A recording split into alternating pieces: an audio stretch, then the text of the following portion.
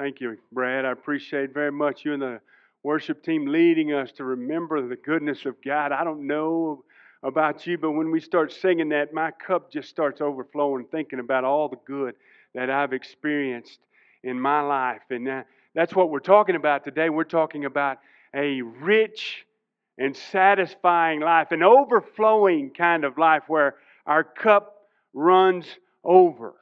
And so let me just define that as we begin. It's simply this: to be filled beyond capacity with an endless supply of God's goodness. To be filled beyond capacity with an endless supply of God's goodness. A rich and satisfying life. We're looking at John 10, beginning with verse 1. We're going through verse 10. It's on 891 in that black pew Bible. If you don't have a copy of your own, I invite you to turn there. Otherwise, turn to your own. We're going to stand up just a minute, Casey. Hold on there, okay? And we're going to look at that in just a second. As we do, before we do, we know there are certain things that rob us of that rich and satisfying life. A lot of times, it's conflict. Maybe you've heard the story about the preacher, Baptist preacher, and the city manager who were in great conflict. They were always at one another, always arguing about different things that were going on in the community. And one day, there was a donkey that died in the church parking lot.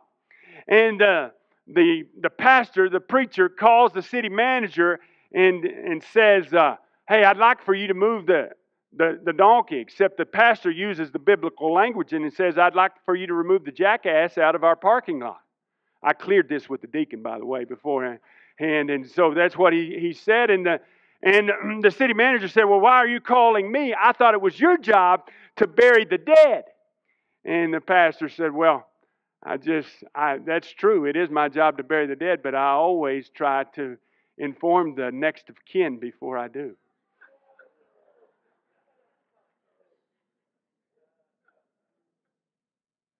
Conflict is not a good thing in a rich and satisfying life. In this particular passage of Scripture in John 10, we're going to be looking at the contrast between the thief and the one who came that we might have a rich and satisfying life. The good shepherd, the gate, the door of the sheepfold.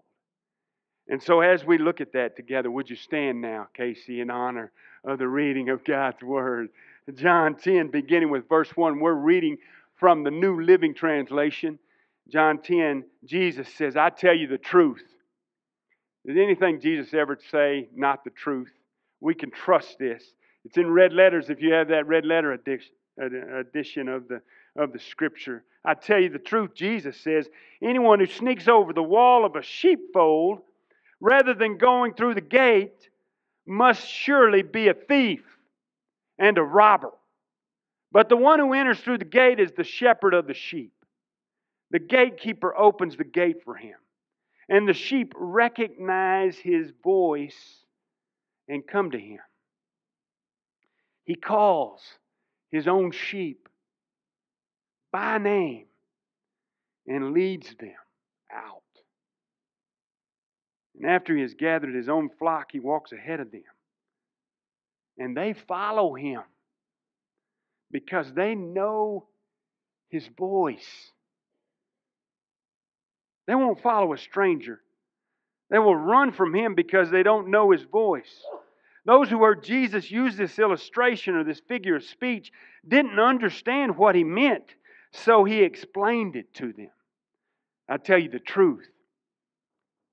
I am the gate for the sheep. All who came before me were thieves and robbers, but the true sheep did not listen to them. Yes, I am the gate.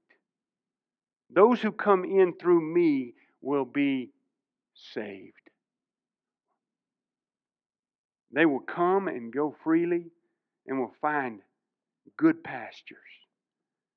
The thief's purpose is to steal and kill and destroy. My purpose is to give them a rich and satisfying life. Maybe you know it in a different version. The thief comes only to steal and kill and destroy. But I've come that you might have life, Jesus says, and have it more abundantly. Oh, Father, teach us what that life's like. Because, Father, we desperately need it because our world desperately needs it. There's brokenness at every turn. Brokenness in families. Brokenness in our society and our government. And Lord, we thank you for the healing that has come. We thank you, Lord, for the way you're working among us in our day. And Lord, we thank you for the redemption and the restoration that you've brought and are going to bring. And we trust, Lord, that you'll do that through your people. So help us, Lord, to understand more of what this abundant life, this overflowing life, this rich and satisfying life is all about. So that we can experience it and we can pass it on. In your holy, precious name we pray. Amen. Keep your Bibles open for just a second. I want to just explain a few things before we look at what that life is all about a little closer. You also might want your bulletin. We're going to cover some of that in just a moment. As we look at this section, though, we know Jesus is using a figure of speech or an illustration. He's comparing himself to the good shepherd, or he says, I am the gate. What is that all about? How in the world do we understand that? I don't know if you know anything about sheep. I don't know anything about sheep. Remember, I'm from Hereford. I know about cows. I know about cattle. But there's some similarities. A sheepfold is like a cattle corral. You remember those old Western movies. Some of you are old enough to remember those old livery stables. Well, in that day, there were kind of sheepfolds in the community, and all the sheep would be gathered in a community sort of sheep pen. And they would all be thrown in there together. And how would you know whose sheep were whose? How would they distinguish themselves? And here's what would happen. The shepherd, as he was out in the field with his specific flock of sheep, he talked to them. He'd call them by name, usually according to their characteristics. Like he'd say, hey, old long nose, how you doing over here? Hey, old black ear, hello, Fluffy, how are you doing over there?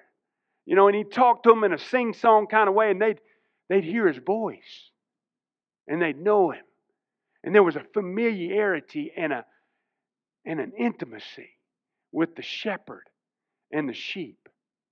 And so when they all gathered, they would know the shepherd's voice. And what he's talking about here is that he was the gate. What would happen in that sheepfold, there would be a gatekeeper, but when those sheep and that shepherd would go out in the country, they'd have a different sort of sheepfold, usually made by rocks and sticks and bricks and all whatever they could find out there to kind of hem them in at night so he could keep a better watch on them. And there'd be no gate. And he would be the gate. The shepherd would lie down at the gate, and so there was no going in or going out. There was no wolves or predators or thieves or robbers going in without them crossing the provision and the protection of the shepherd. There was no sheep escaping. There was no sheep wandering without the shepherd's knowledge. It's such an intimate sort of relationship, if you would think about it that way. As the Lord is our shepherd, as we looked at a few weeks ago, in Psalm 23, it makes it a lot more personal. We know God knows what we are going through. Wherever we are, whatever faces us, whatever we're struggling with, God knows. And we know that we can hear from God about that, and that we can follow, and that we can experience the life that He intended for us to experience. And so we focus on verse 10 in this passage. As I was reading through this week, I was just amazed at how God had provided and protected me through my life. And many of you in life groups this morning shared your testimony. I want to do that in just 2 minutes or less because I'm learning to do that. Preston Mitchell can share his with you anytime you want because he's going on our trip. All of our mission team, he's got it on his phone right there. He'll read it to you in no time at all. And so if you want to hear Preston's testimony, just, Preston, would you be in the foyer afterwards? No, I'm just kidding, Preston. We're going to hear that, though. And I want you to hear mine for just a moment. Because I want you to be able to share yours and what the Lord has done for you, too. You remember, I grew up in a home without a dad. My father was killed when I was 2 years old. And I had an older brother, older sister. They were 7 and they were 5. And I have a younger brother. He was 1. And my mother, oh, saint that she was, raised 3 boys and a girl by herself. And one of the things she did, made sure she did, she took us to church all the time. And one of the things that was so attractive to me about this church, it was like the church I grew up in because men in that church, like men in this church, cared about children, cared about others. And we have such a great group of deacons in this place. And they reach out. I see them every week. They'll give them lollipops or they're shaking their hands or they're calling them names. I mean, friendly names, nicknames kind of sort of thing. And I just appreciate so much that they love. I grew up in a place like that. We were there all the time. I was vacation Bible school, Sunday school, all this stuff. But you know what? I was a greedy, angry, selfish little kid. We had these meetings. Some of you remember these kind of meetings? And we called them revivals. Anybody know what a revival is? You know, you had these revival meetings in Temple Baptist Church in Hereford, Texas, on Avenue K. I can still see it. We'd had these hellfire and brimstone preachers when I was a kid. And I had the hell scared out of me when I was 8 years old. I knew I didn't want to go there. And I knew I was headed there. Because I was selfish and greedy and angry. God got a hold of me in that meeting, and I remember coming down the aisle, and I was crying, knowing I was going to hell. And the preacher said, hey, you put your faith in Jesus Christ. He can save your soul. And I have no doubt that was 35 years ago. Whoops, 45 years ago, I lost a whole decade when I was 8 years old. And it took. And it happened because of a group of people that love like this group of people. Love children. But I didn't know how to walk with God. I didn't know how to have a relationship with Him. I didn't know how to be a sheep, Him be my shepherd. I learned that later on through the influence of a youth minister. In fact, his name was Randall Stotts. His son grew up in Blue Springs, Missouri. That's where Randall is now. He was the best man in my wedding. And now his son is the youth pastor at First Baptist Church in Seminole. You believe that? God did that. God worked all the details out of life. In fact, that's my life verse. A lot of things happen like that in my life. God works all things together for good for those who love Him and are called according to His purpose. In Romans 8:28. So God put that guy in my life, even though he wasn't the youth pastor at my church. He was the youth pastor at First Baptist Church in Hereford.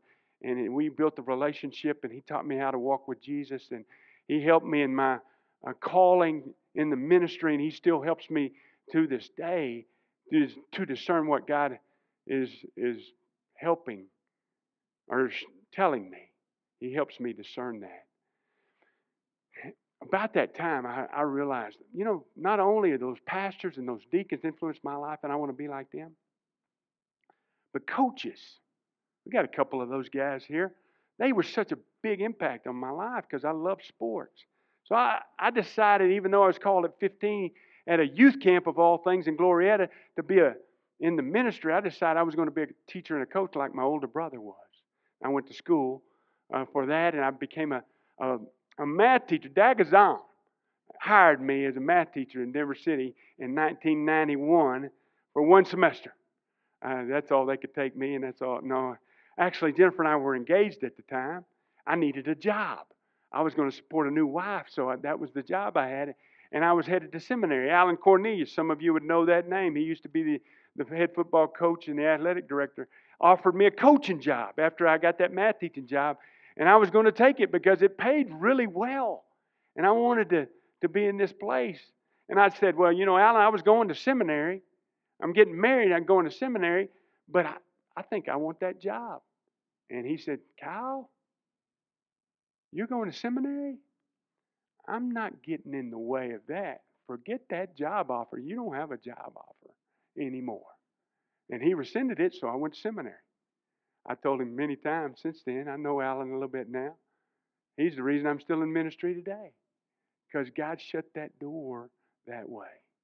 God used people like that. And God used, about that time when I decided I was going to be a math teacher and a coach, God hooked me up with this young lady at Wayland Baptist University. And she was going to be a preacher's wife. So I decided I was going to be a preacher. Not really. I decided before God had called me before that. But she helped me and loved me and encouraged me. She sits on this front row every day. That's been 31 plus years ago now. That's my story. And we've got to serve churches together in Bay City, Missouri, and Olton, Texas, and Crockett, and Hereford, and now Denver City. And it just gets better. It's just this rich and satisfying life, right, Jen? Yeah, even me, right? I get better. You think of that? I'm like a fine wine, a good cheese. I just get better with age, don't I? Let's go on. That's it. God did it. God did it. He's changed me from that greedy, selfish little boy. Now, I still got a lot of room to grow. You know that full well. But I'm working on being humble. I'm working on being generous. I'm working on being loving and unselfish. Thanks for letting me. Thanks for helping us. That's my story. We've all got that story. I've had stories multiplied by stories in the churches I've been able to be a part of. You got a story. You share that story with people. Now here's why I tell you all of that, because I was thinking about this passage and how important it was to me that the thief comes to steal, kill, and destroy, and I've come that you might have life and have it rich and satisfying, full, abundant. What does that mean? How is that expressed? Well, when I was pastoring in Hereford, I used to go visit folks in the care center. It's called King's Manor up in Hereford. And one of these ladies I visited was a lady named Faye Rogers. And Faye, I didn't know this story until later on, and I did her funeral. Her family shared this with me. But Faye Rogers was such a good and godly woman. I have a picture of her son, who was a very dear friend of mine, who was a history teacher. And you can see him. He shared that with me this week as I talked to him. His name was Joe D. I didn't even know his name was Delbert until he sent that. Joe Delbert Rogers. He was a long-time history professor and started teaching over at WT. And he got his master's degree this last time. He's 73 years old and he got a master's degree. Can you believe that? Unique individual. His mother, though, was much of the reason why he was who he was. And I thought about this passage with her. Because the story is 520 Avenue I, right across the park. She was at home, dark, in her house there, and a thief comes breaking in the back window. I mean, that's kind of everybody's greatest fear. It's not just little old ladies who fear that. I'm scared to death when Jennifer's out of town. I really am. I don't like to be in my house by myself. He came crashing through. He was strung out on drugs. The thief that came to steal and kill and destroy.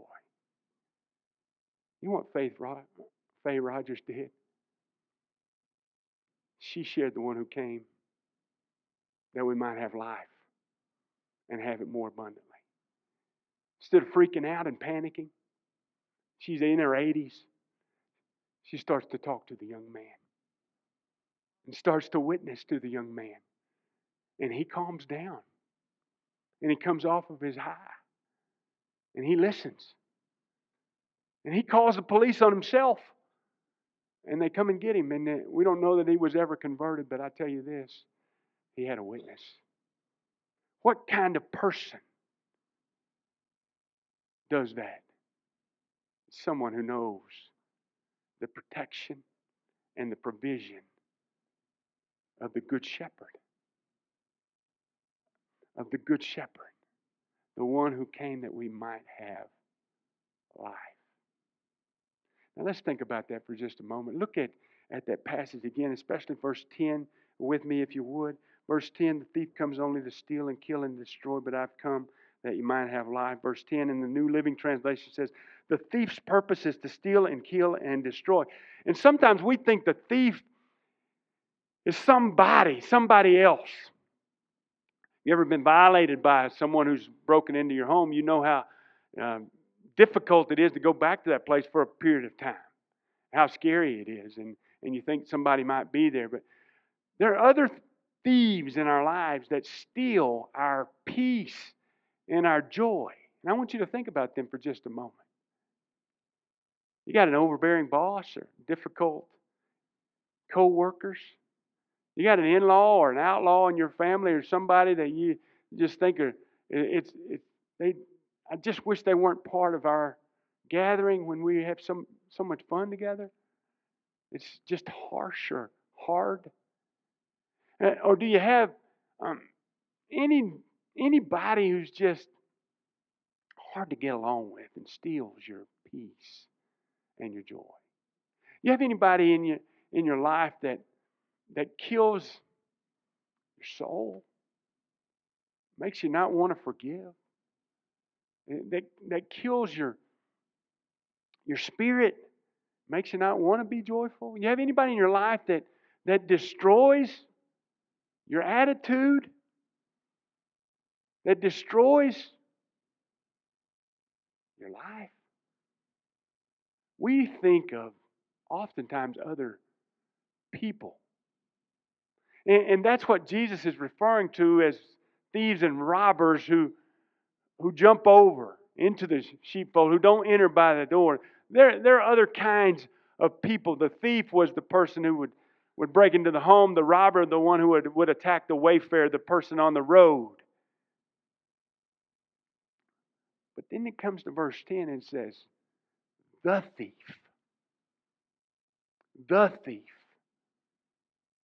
The purpose of the thief is to steal and kill and destroy. When your children or your siblings are squabbling with you, here's something I learned from a dear sweet lady in a former church. She always said this when her grandkids were arguing. Identify the enemy. And it's not your brother. It's not your sister. It's not your parents. It's not even your kids. It's the thief, the father of lies, the roaring lion roaming around, seeking someone to devour. There is an enemy we have, and his name is Satan. It's the evil one. He, and his purpose is to destroy, deceive, to steal and kill and ruin your life. And we see evidence all around us, don't we? Sometimes it seems like he's winning, doesn't it? Don't stop reading. Don't stop thinking about the rest of that verse. Because Jesus says, I've come that you might have life. Or my purpose is that I give you a full and satisfying, a rich and satisfying life. What does that look like? Well, I'm going to share one thing that Jonathan Pokluda shared, and I said this last week, but I want it on the screen so you can see it.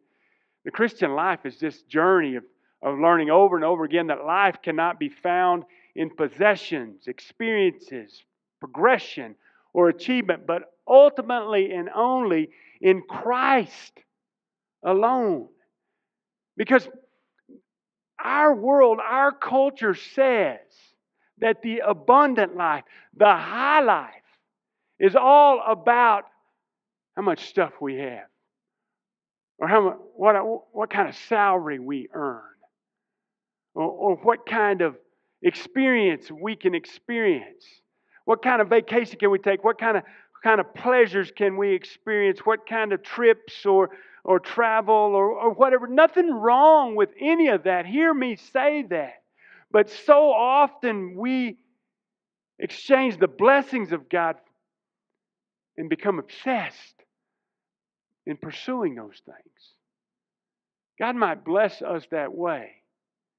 But is that all we think about? Is that all of our attention and affection? If it is, then those things have become idols to us. It's not in the progression. It's not how healthy we are psychologically or emotionally, or it's not the education that we achieve that causes a abundant life or brings about the full and rich and meaningful and satisfying life. It's not any kind of achievement or awards. We can go to state and track, or we can go to the one-act play state finals and be the best, voted the best and most outstanding actor, or we can win the volleyball state championship, or we can do any number of things to rise in our accomplishments and achievements. But you know what? It doesn't last. Possessions and achievements and progression and all of that stuff. We always have to have more and more and more and more. Because the full, the rich, the meaningful, the abundant, the satisfying life is found in relationships. The relationships we have with one another, our family. We have all the money in the world. What good is it if we don't have anyone to share it with? We'd be old and cranky and grumpy. By the way, if the Lord called us by our characteristics and He calls us out as a shepherd calls a sheep, what would our name be? Would it be grumpy? Someone says, do you wake up grumpy in the morning? I say, no, I let her sleep. Well, yeah, she's got lots of great characteristics, but morning is not one of them. You think about what He would call us. Would He call us angry or selfish or greedy or fearful or anxious? If He called us by name, according to our characteristics. Praise the Lord that He doesn't call us that way. And praise the Lord, He does call us. And that's the first thing I want you to know about this full and satisfying life and what it looks like, is that He initiates it and He sustains it. He calls and He leads. And that's what makes life so rich. If you know Him, you know what I'm talking about. You know the beauty of His creation and sitting in intimate conversation with Him there. Or you know just the quietness. Or you know the still small voice when He says, you're mine. You know that old hymn in the garden, I come to the garden alone. Remember those words? He walks with me and He talks with me and He tells me I am His own. And the joy we share as we tarry there, none other has ever known. You know that?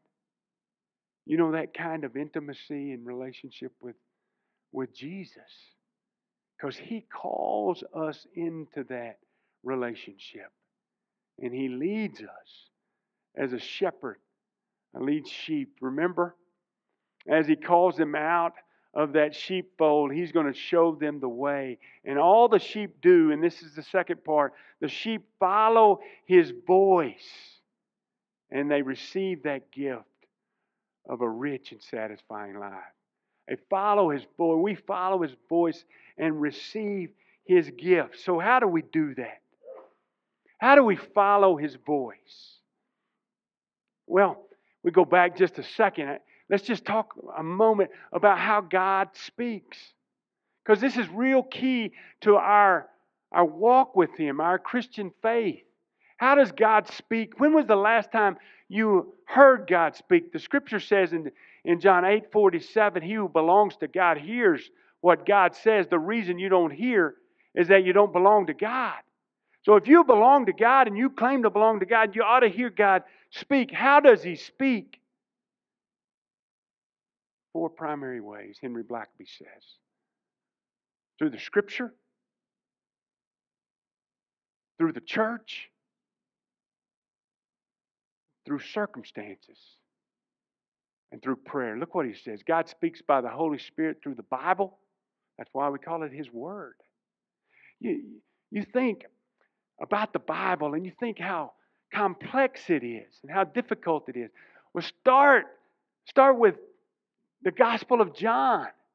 And you'll hear it, begin to hear His voice, and you begin to discern what He talks like and how He talks specifically to you. It's not just a religious activity. How do you follow Him? You spend time with Him every day in His Word, listening to His voice and communicating with Him in your voice through prayer. And He speaks back to you as He impresses upon you the things He wants you to do and who He wants you to be. Through the circumstances of life, you see some things. Why did this happen or this happen? And oftentimes we see that in hindsight, how God has led us. Our testimony would testify. We didn't know it at the time. We were heartbroken at the time. But God used whatever it was to draw us. Oftentimes it's suffering and difficulty.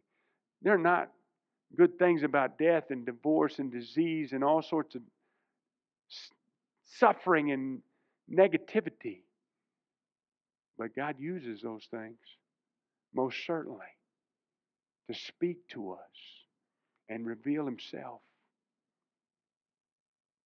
His purposes, His ways.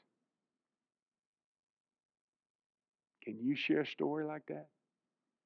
You know some things that God has used in your life to draw Him closer, ever closer to you. Because as you walk with Him and you follow Him, you understand what the full and rich and satisfying and meaningful life really is all about. And you receive that gift. This week I had the opportunity to share with another VBS the gospel presentation.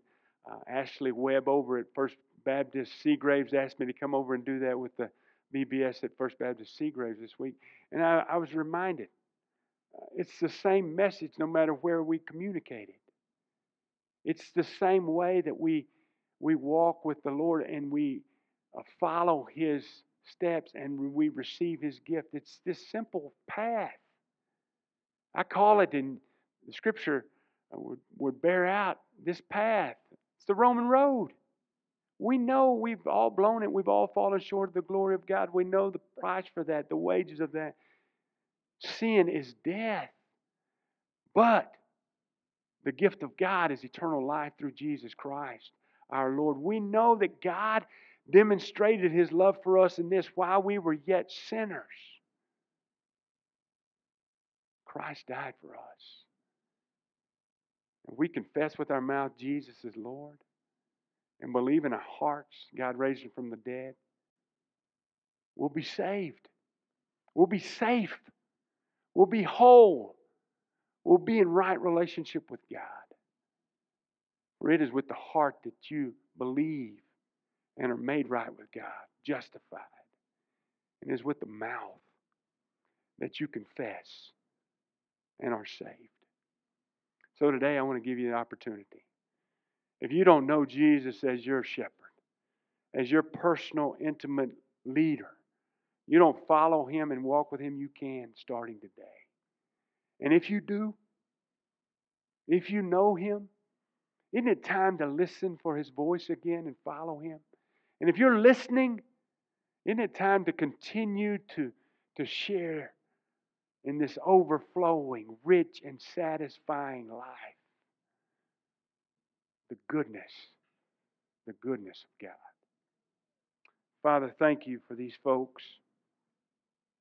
Thank you for the time that we have together in your word. Lord, we ask that you would break down any barriers right now that keep people from faith in you. That you tear down the strongholds of the evil one, of the thief who comes to steal, kill, and destroy, and that you would unite your people around your mission, your cause.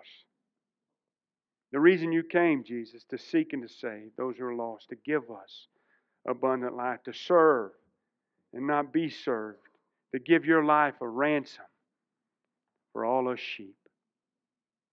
Father, we can't receive your gift because we're brilliant sheep. We can't receive your gift because we're beautiful sheep. We don't receive your gift because somehow, some way, we're hardworking, faithful, steady sheep. We just got to receive your gift by grace. And we ask you, Lord, as you've saved our soul by grace, that we dispense that grace to other folks who so need it. In your holy name we pray, Jesus.